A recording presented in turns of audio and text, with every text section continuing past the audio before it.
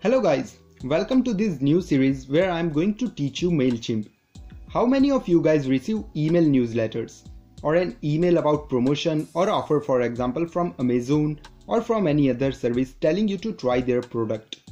All these emails are sent probably from MailChimp or from any other email marketing service. Basically, MailChimp is an email marketing service. There are a lot more things you can do with MailChimp, but for now, let's keep in mind that MailChimp is equal to email marketing service. It was founded in 2001 and currently has more than 700 plus employees. I suppose you have never used MailChimp before, and that's where we are going to start our tutorials.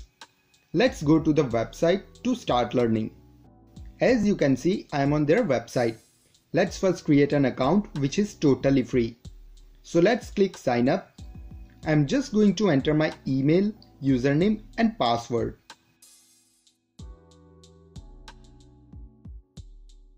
And now here we are on the dashboard.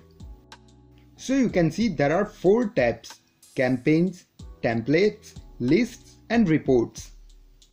Simplest definition of campaign is designing an email and sending it to users.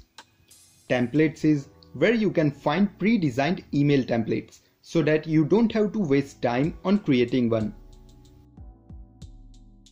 List is your list of subscribers, the people or email addresses who have subscribed to your emails. Reports are places where you can get reports of the campaigns you have done. You can find out how many people have opened your email, how many have clicked the links in it, how many people never opened, etc.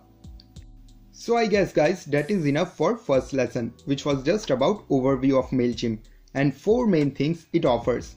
In other words, campaigns, templates, lists and reports.